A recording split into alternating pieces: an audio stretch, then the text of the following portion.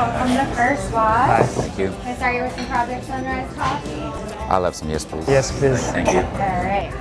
So we have our new fall menu, which is that front one right there. It's got our $1 Million Bacon, pumpkin pancakes, our truffled mushrooms frittata, pork chop with egg, and then our seasonal juice right now is a pomegranate cucumber. Can I get a pomegranate mule, please? Sure thing. That sounds awesome. And I'm gonna have the kale tonic, please. Kale tonic? Yes. Awesome. All right, I'll be right back. Awesome, thank you.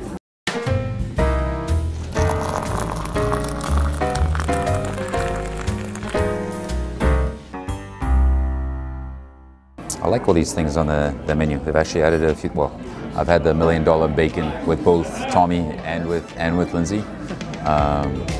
But I think I'm going to go with the butternut squash bisque. I think I'm gonna have the bacado. All right, kale tonic. Thank you. And the pomegranate mule. Awesome, thank you.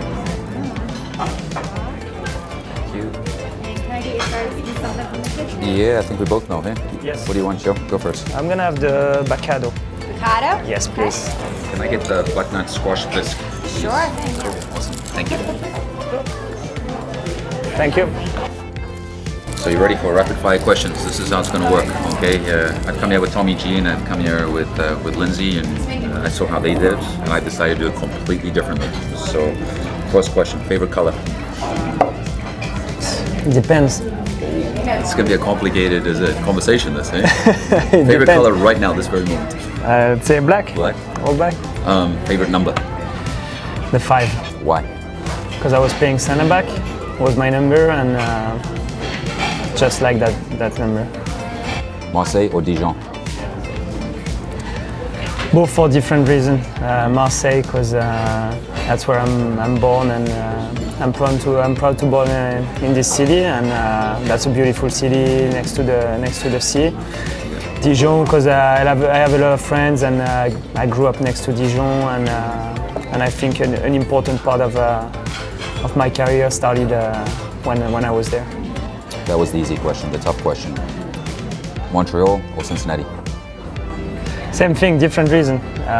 Cincinnati, because it's the now, and I've embraced the opportunity to be working for the club. Like the city, the community is amazing. The fan base is incredible. Like the environment that we have the opportunity to work in every single day is very good.